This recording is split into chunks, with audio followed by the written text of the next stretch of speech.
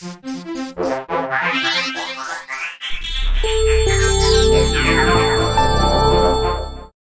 guys, welcome to my webinar and thank you for sharing your time and expertise with us. A lot of people streaming in on Zoom, but I'm going to get a few more on Facebook. So I'm just going to ask you just to briefly introduce yourself. If you've got any social media you want to talk about, that's fine, but also particularly what your four-wheel drive experience is and what vehicles you've got experience with. And obviously we know what you drive now, that's a Y62, that's why you're here. So Anthony, if I could start with you, please. Yeah, no worries. I started with a GU Patrol 2010, the 3 litre solid axle. And then obviously from there went to the Y62. Social media wise, obviously my Bound for Adventure, that's my Instagram, Facebook and YouTube channel. Okay, good, thank you. Ned. Hey, I started wheeling in 2000 when I first bought my 4.5 litre GU Patrol. I've had every GU Patrol since then. Got into the Y62s in 2014. Which prompted me to start the Aussie Patrol Y62 page. Yeah. And it's taken off from there. I've done a lot more wheeling since I've had the Y62 and travelled most of the country with guys that I've met on the group. So like anything, you buy the car and it becomes a bit of a social life for you and you just almost becomes a lifestyle. Yeah, I think it's, and a couple of these guys probably can relate. It's altered my life just from the amount of people that I've met, the places, the opportunities it's opened up for me to go visit, the trips that I probably would never have considered to do on my own, giving me that opportunity, you know, crossing the Simo, the Tanami, those type of trips. So yeah, it's been wonderful. Absolutely. Okay, and George, welcome. Tell us a bit about what you were driving in your four-wheel drive experience. Basically, I think the first four-wheel drive I had was a Toyota Bandera when I was 18, so 1988, a long time ago. Sort of got out of it in my early 20s, and then probably it would have been, I think, my late 30s. I got into a D40, then I got into another D40, then I got into a D23, and fell into the Y62. And here I am today. Oh, well, that's good stuff. All right, so we've got one question about a lift, and I'm amazed the first question wasn't about tyres, but there you go. Before we get to that, let's address a couple of the big questions people have got about the Y62. So we'll start again with you, Anthony. So how have you found the fully independent suspension compared to live axles, pros and cons? Has it stopped you going anywhere? What's the advantages, disadvantages? Yeah, for sure. Initially, I was obviously a little bit concerned. The GU I had was live axle. It wasn't locked at all. And I wasn't sure whether the independent was going to live up to it.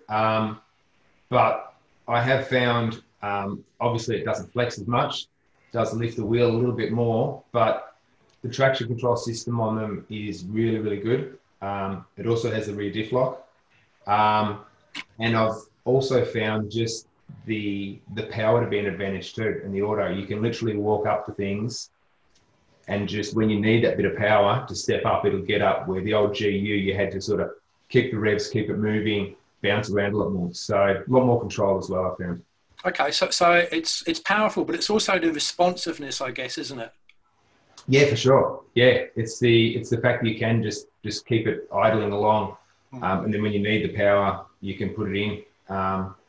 And learning, I guess, which I'm pretty well learned now, but still playing around with when to use the diff lock, when to use the traction control. There seems to be times when both work better than the other, and getting used to the traction control as well. You know, keeping your foot on a little bit, letting it spin, and then it'll grip. Yeah. Exactly. Okay. Yeah. Good stuff. Ned, what could you add to that? What's your experience been? It's totally changed the way you sort of full drive, you know, coming from the GUs with their solid axles and stuff. The last couple of GUs I've had were pretty sort of standard touring builds, standard 2-inch lift, you know, a size bigger in tyres, nothing crazy. Probably settled down a little bit with the off-roading, sort of doing the crazy stuff, and then seem to have picked it up after I got a Y62 again. But I found mod for mod, the Y62 was just that much easier. It just did everything a lot easier. The independent suspension was pretty surprising. The way it handles the ruts, yes, you lift the wheels, the traction control and all that, but it just climbed the trickier hills that I had trouble with the GUs. It just did them a lot easier. Okay, oh, that's good. George, what have you got to add to that?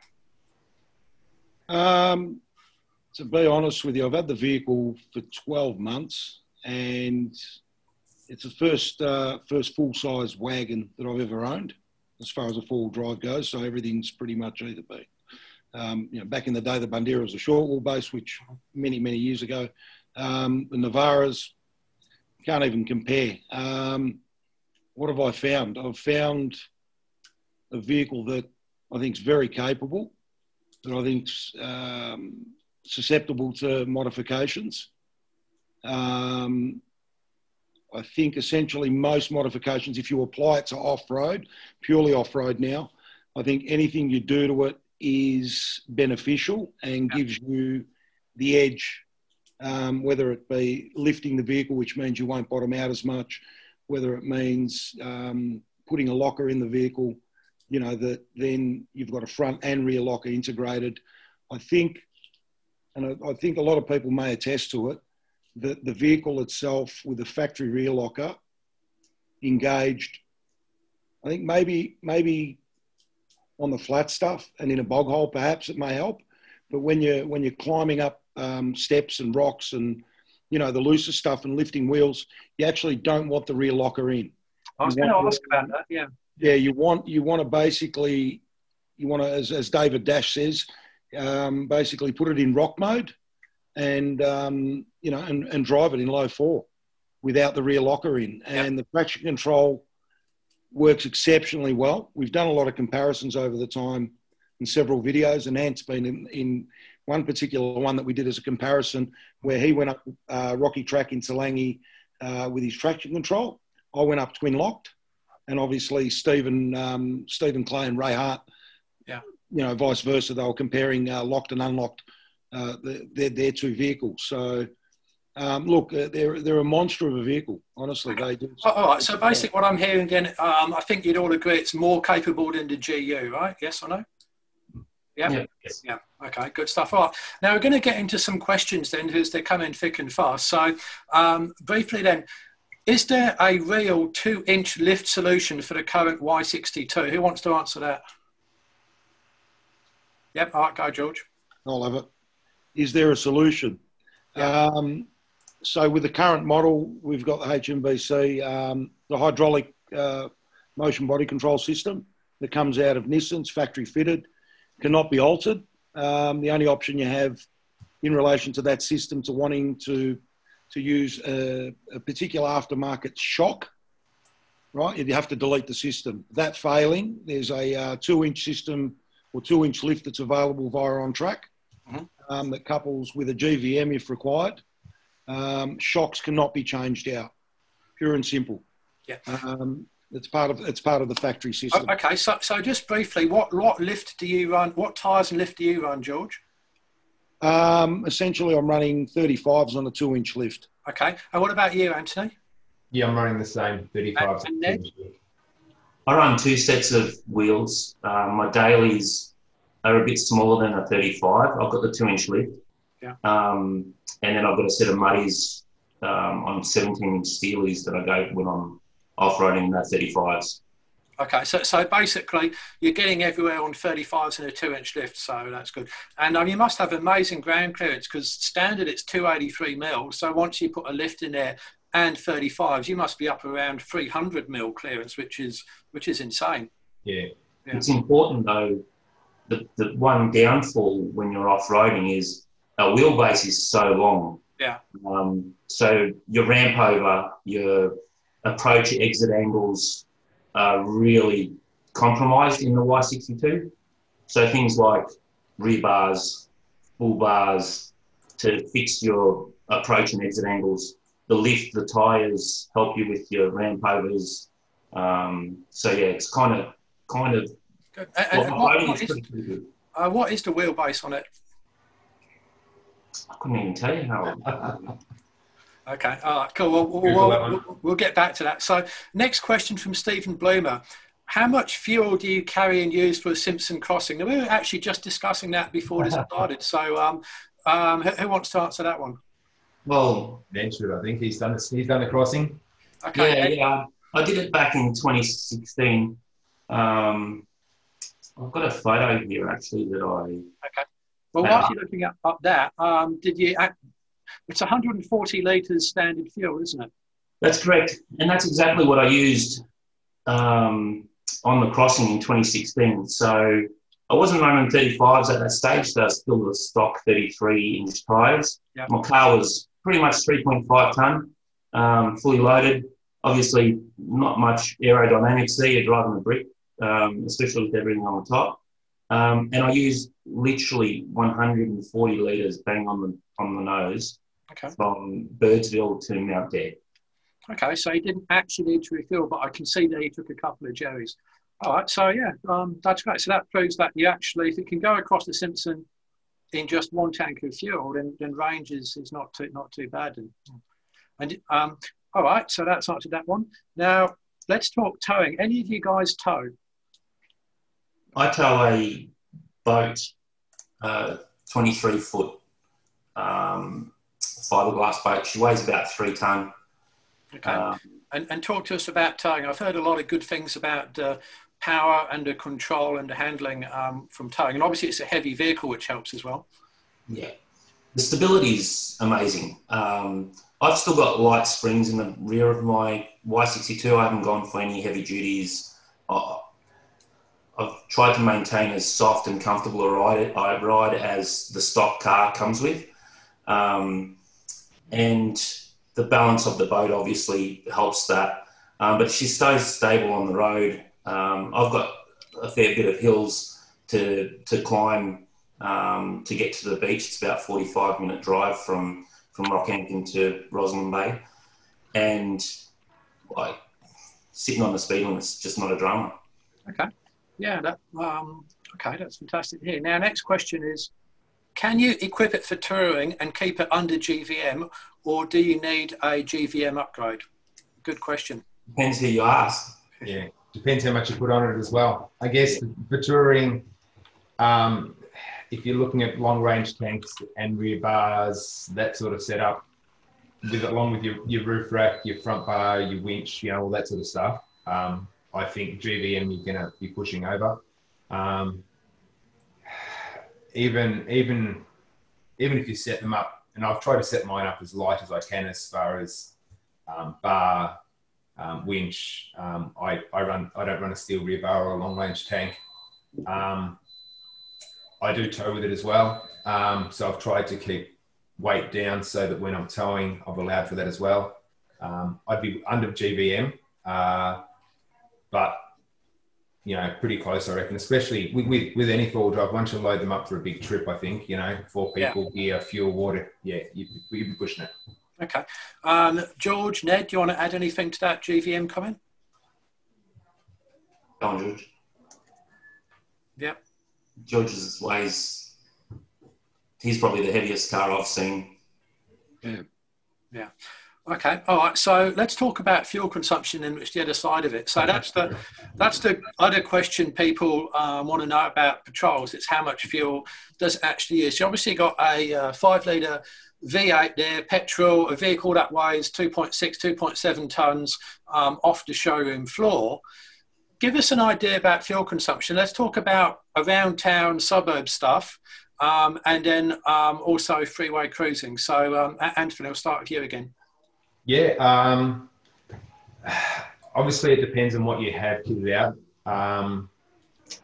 standard, you're obviously going to get better economy with any four-wheel drive. As soon as you put a lift on it, 35s or bigger tyres. I run all-terrains, mud tyres, anything like that's going to add to your economy. Yep.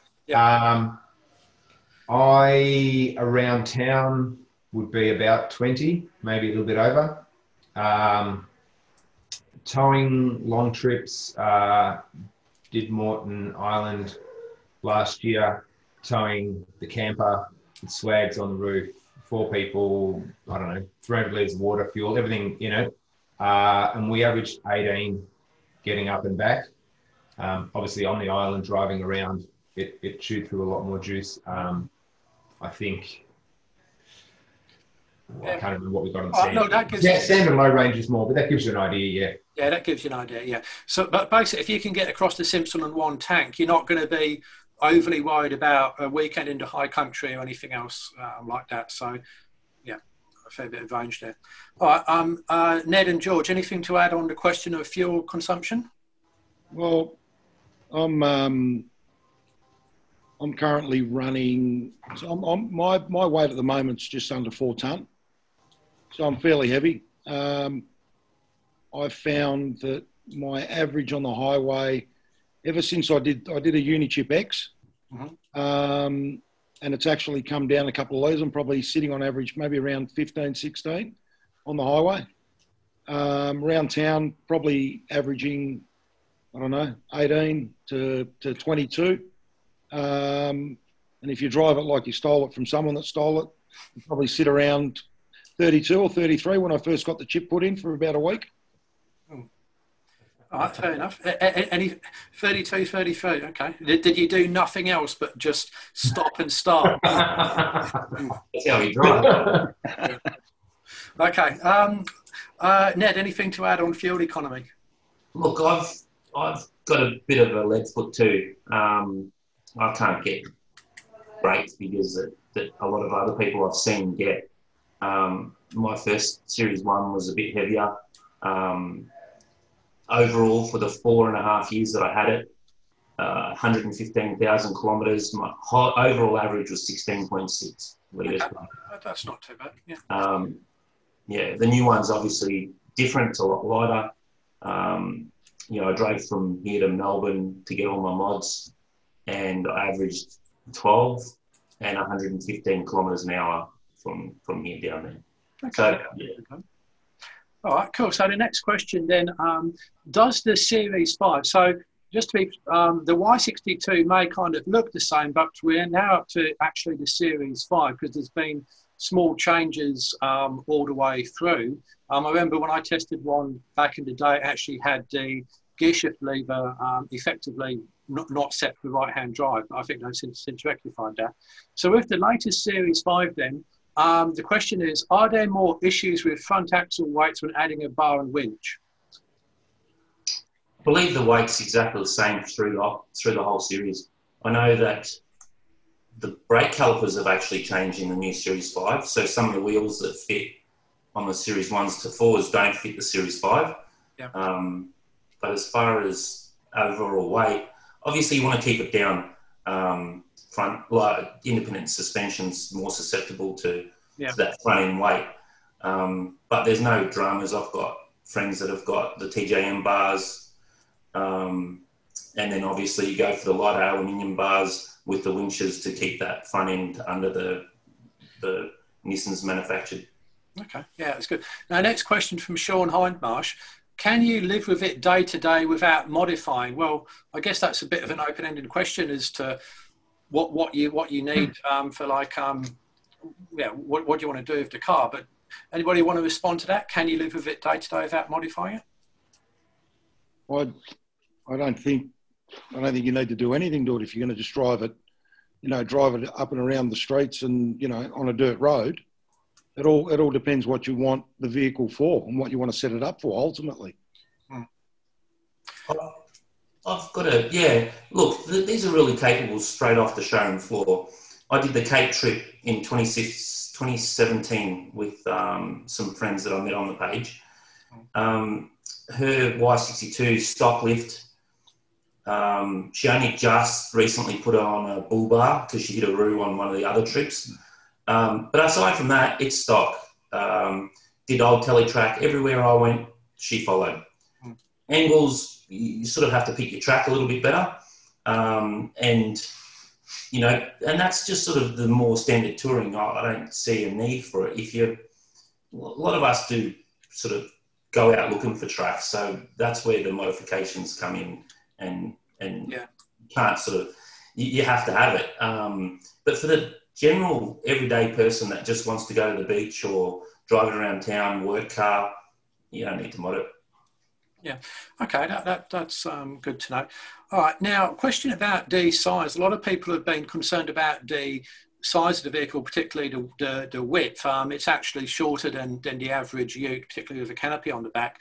How have you guys found the manoeuvrability and width of the car on tighter tracks? Let's go the opposite order. So, Ned, let's start with you. It's definitely a big girl in the tracks. I needed a full respray after I did Cape Bedford. The tracks were overgrown. Once you started in there was no turning around. We scratched both cars completely. Having said that, with a GU or something a bit smaller, or a ute, it probably would have got there without as severe as scratches, because obviously we're pushing in at branches and breaking branches. Just manoeuvring it through the tight tracks, you've got to be a lot more careful. She's a lot wider. Even though it doesn't sound like much on paper, the reality is different. Okay. Anthony, what's your experience been with the extra width of the car? As Ned said, yeah, it is wider. And it does feel really big. When you first climb into it, you get into it, it just feels big as well. So it takes a little bit, or took me a little bit just to get, I guess, a feel for the car, where it's at, where the width was. As far as tracks and manoeuvrability, there's been, a few trips that I've been on.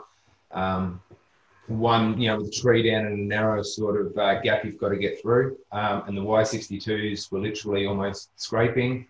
200 series Land Cruiser, I don't know, it's noticeably a little bit narrower. They got through okay. And then there was a Navara with us, which literally just drove through. So from that point of view, it is wide, but you just pick the line a little bit more. You get someone to spot you, and you get through okay. It's not a big issue. Okay.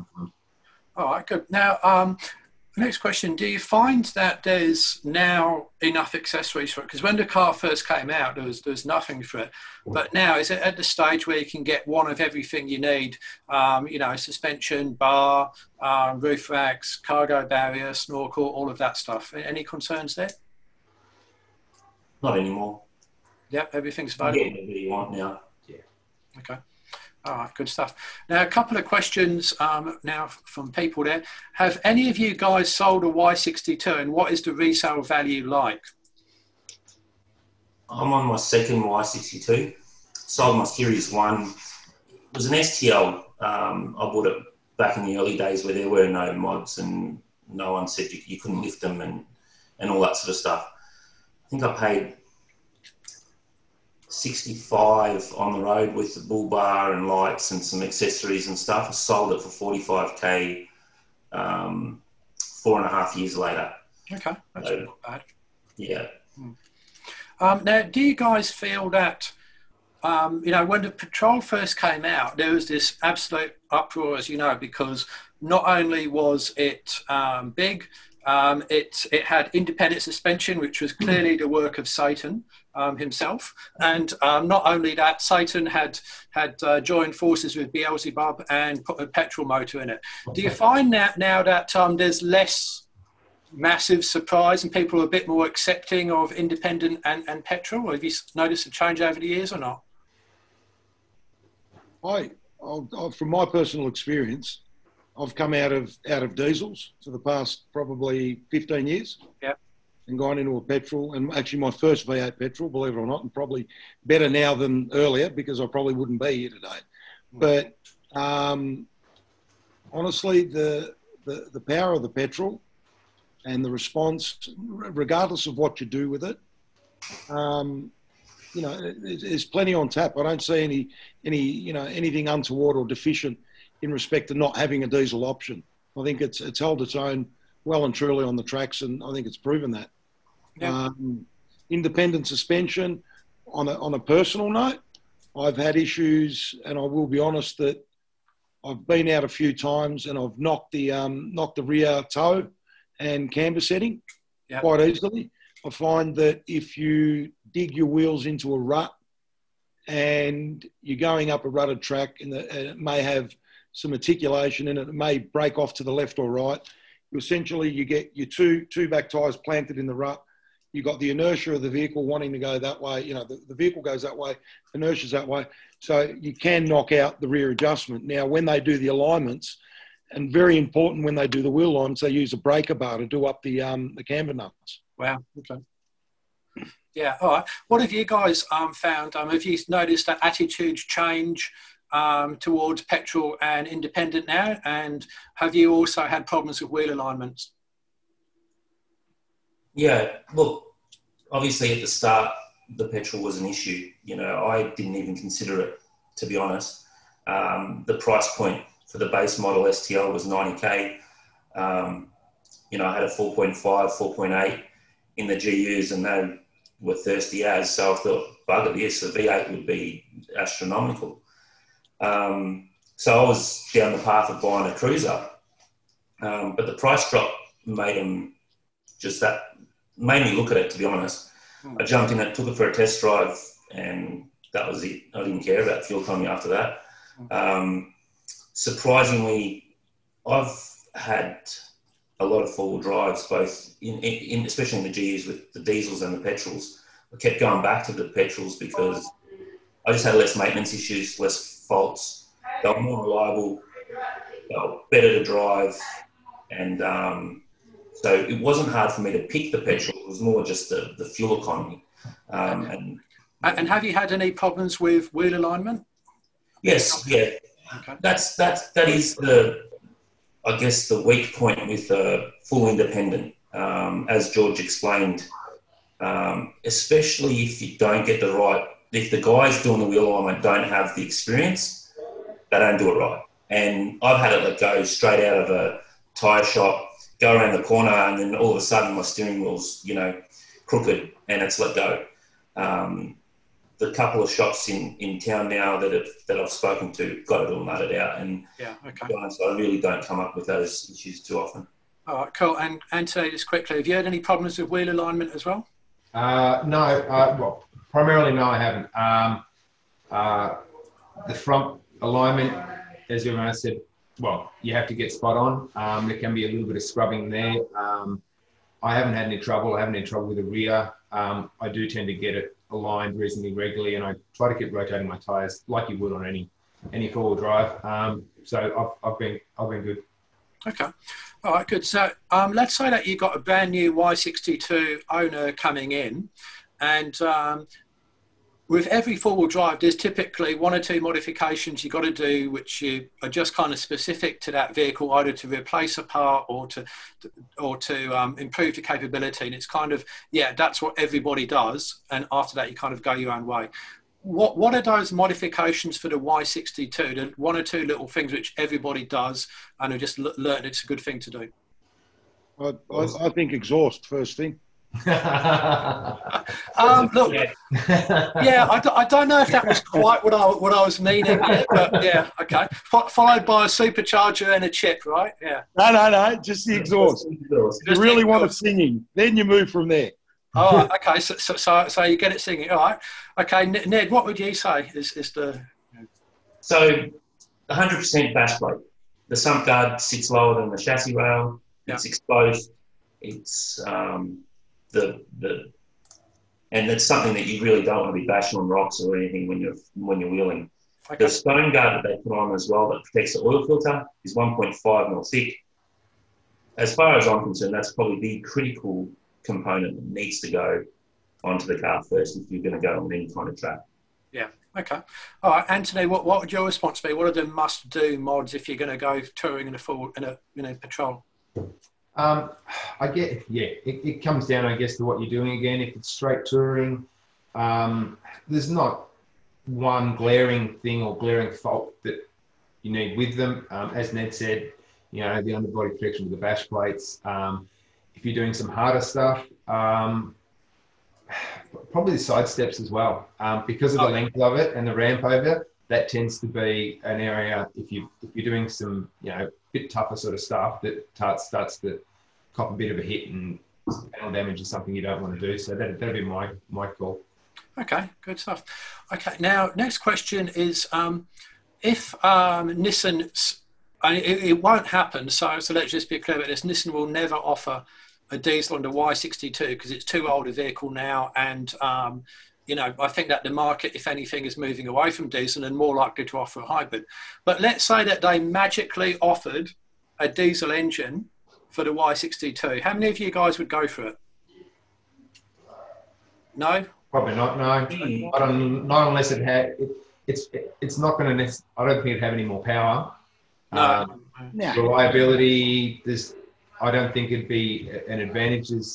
The engine in the Patrol is reliable and solid. And fuel, diesel versus petrol, I don't know, as far as availability, water crossings, that sort of thing, yeah, I don't think it's an issue. So, no, I'd stick with petrol. Okay. All right, all good.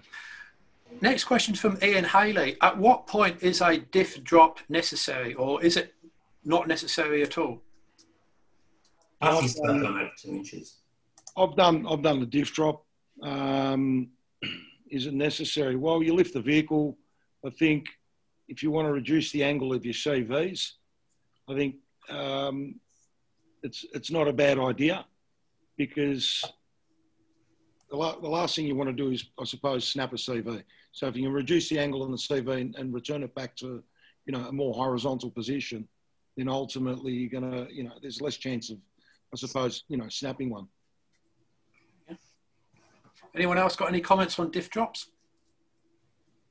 George has hit the nail on the head. Okay, all right, good. Now, what have you found the most common reliability issue to be? I mean, because, you know, back in the days, 100 series always a smashing front diffs. Is there anything on a Y62 which is known to be a bit of a weak point? Yep, wheel alignment in the rear. Yeah, yep. Okay, we covered that. Anything else? No.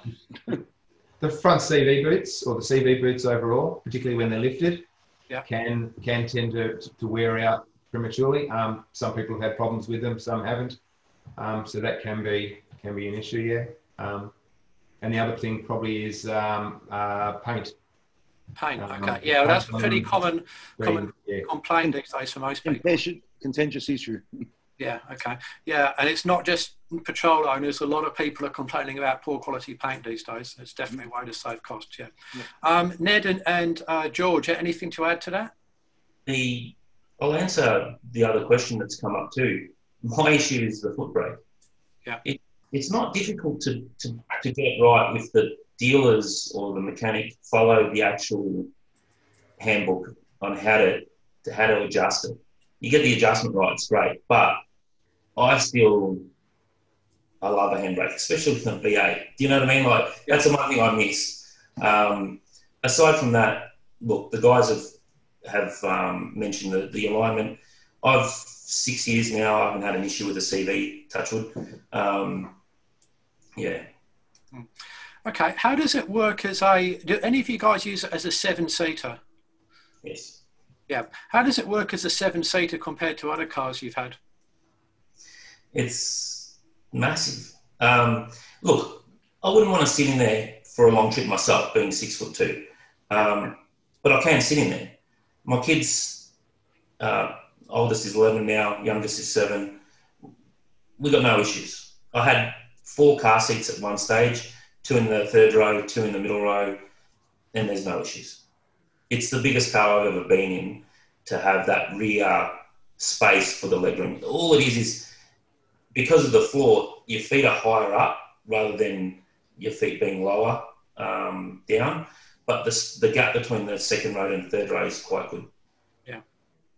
Okay, that's good. Either of you guys got experience with it as a 7-seater, Antony or George? No, I kept the rear seats in for the first 6 to 12 months, but only used them a couple of times. Because it's actually the rear row of seats is actually a 3-seater across the back. Yeah. Okay. Which is good, but no, I ended up I only use them a few times, so I've put drawers in and set it up instead. Okay. All right. So, what are the 3 most impressive things about the Y62 in your opinion? And we'll start with you again, Anthony. What are your top 3 most impressive things about it? What you like best about it? The first one, which I reckon most people would agree with, and it's sort of the thing as soon as you take one for a test drive, is the power. For such a big car, for a 4-wheel drive, they're fun to drive on the road, off road. So definitely power. Yep. Comfort as well.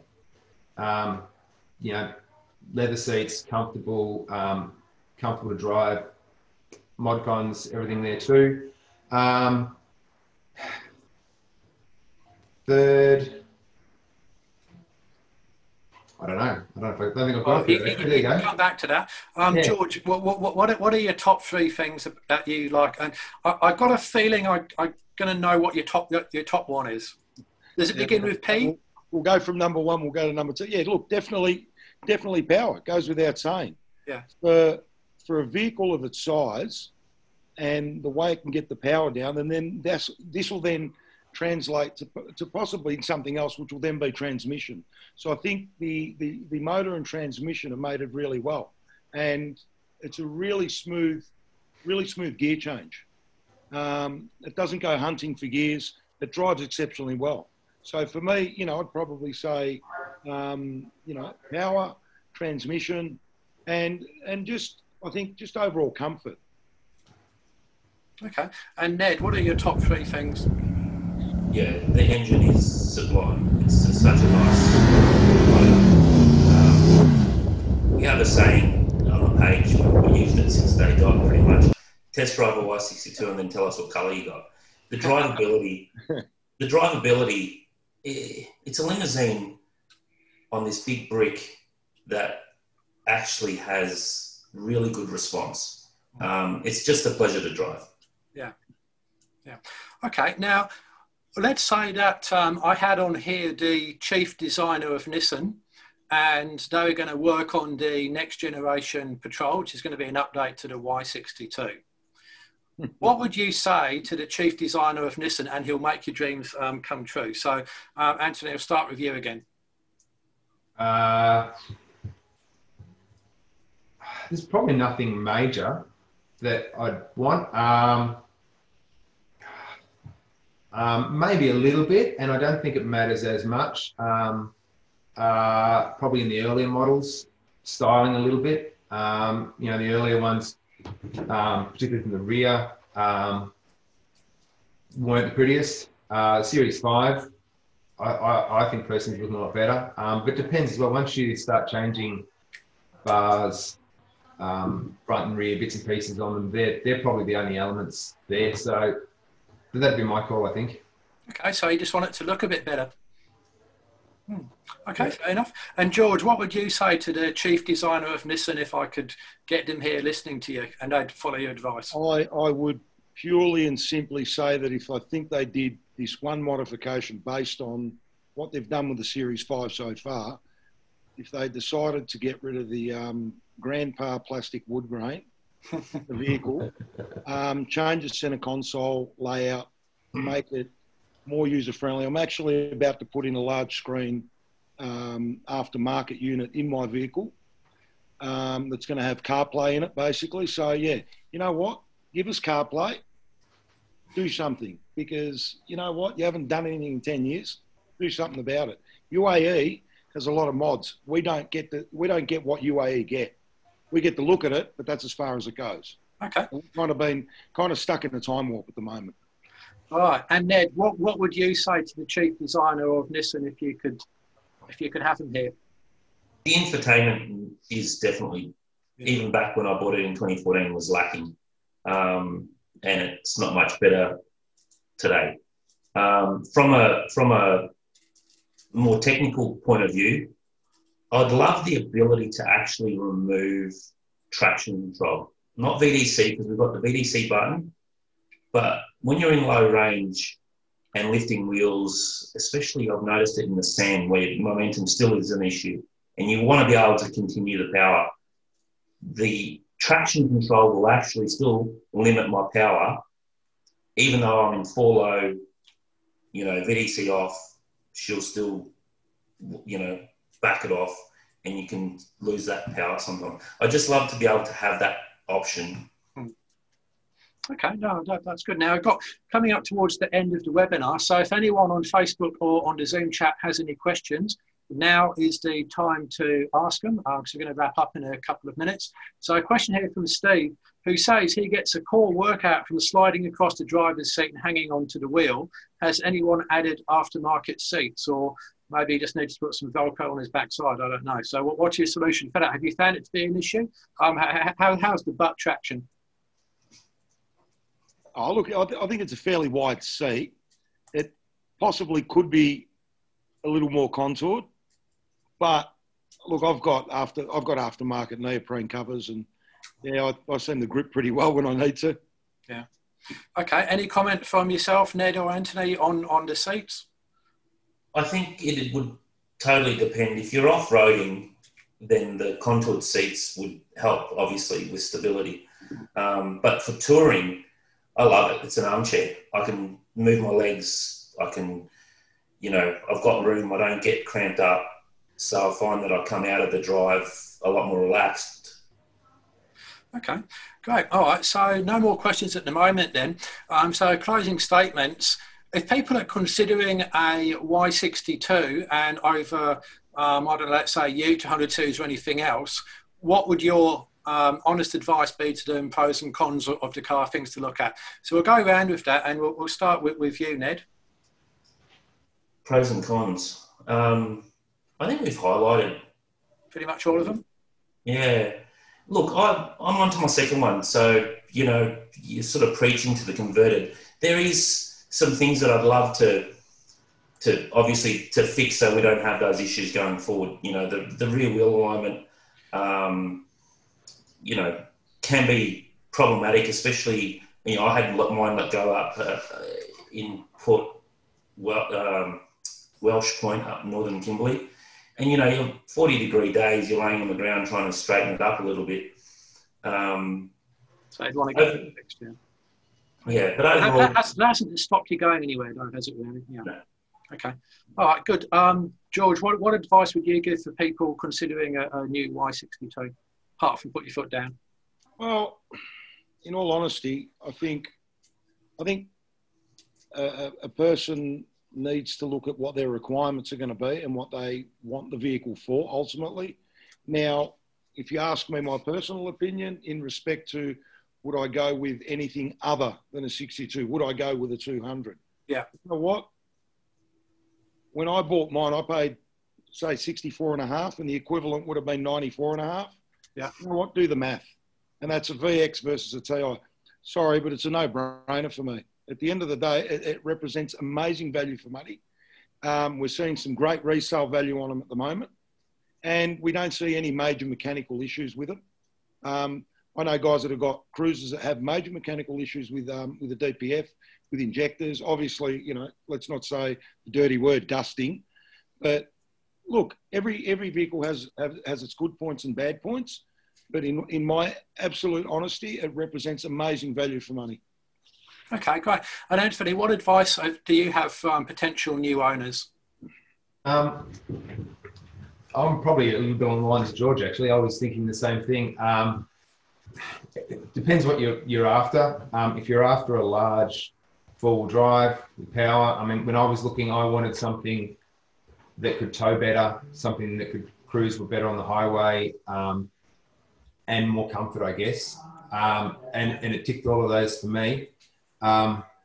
So I guess, yeah, it depends what you're looking for. For me, that worked perfectly. I looked around at a few other things. I looked at Prados, which power-wise for towing, I didn't think it was going to come up to it. I considered a 200 series, but price-wise, it was just too expensive.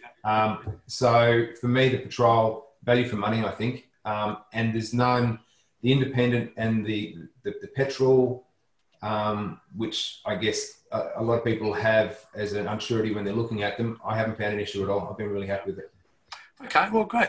Guys, thank you very much, Ned, for coming on the webinar. For those watching, this will be on my YouTube channel, and I'll put links up there so you can jump to the bits which are most interesting to you. I will run more of these, so if you've got ideas for the next set of owners to come on, drop me a line on Facebook or through my website. Thanks very much, guys. Thanks, everybody, for watching, and have fun with your Y62s. Thanks a lot. Thanks very much. Cheers. Bye.